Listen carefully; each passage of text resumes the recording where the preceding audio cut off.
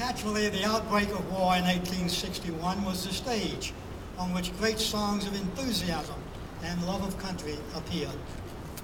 Neither side ever had a national anthem, but a number of melodies became highly popular because of the sectional loyalties they affirmed.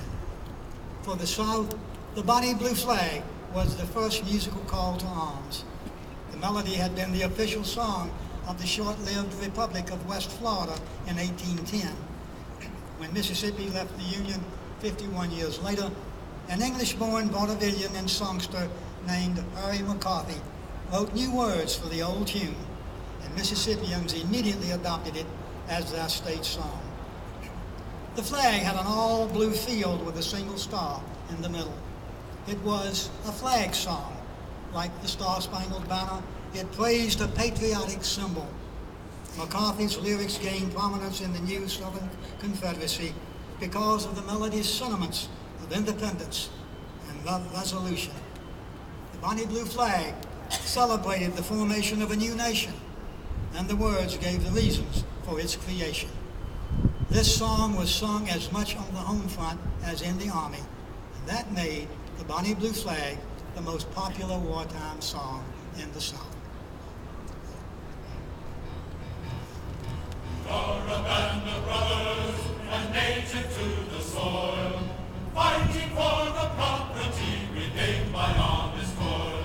And when our rights were threatened, the cry was near and far.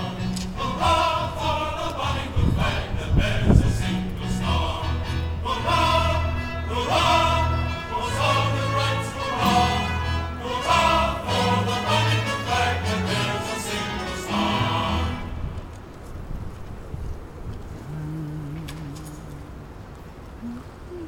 The North's greatest musical stimulus was the battle cry of freedom. It appeared in the summer of 1862 after President Lincoln issued a call for 300,000 new volunteers. The composer was George Root, the most prolific songwriter of the war. Battle Cry was a song of pure nationhood.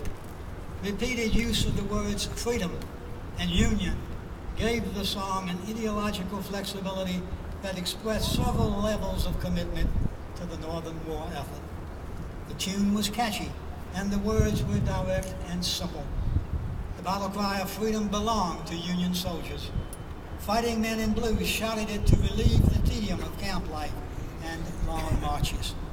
Many regiments sang as they charged against enemy lines. Dying boys were known to use their last breaths in mumbling the phrases. Popularity of battle cry never waned.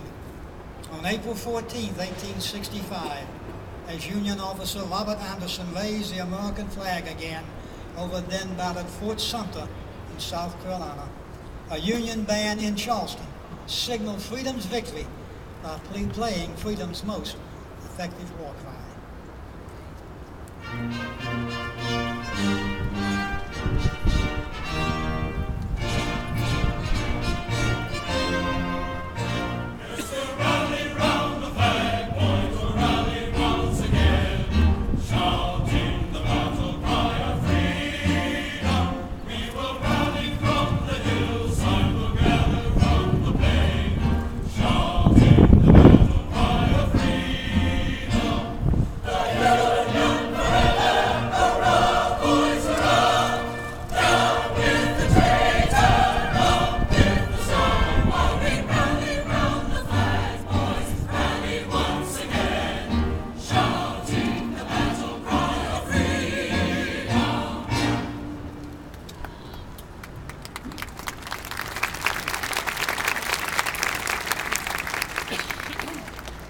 As the appetites of war called for more and more soldiers, as suffering became ever-present and death commonplace, Johnny Rebs and Billy Yanks lost their fervor and a great deal of their optimism.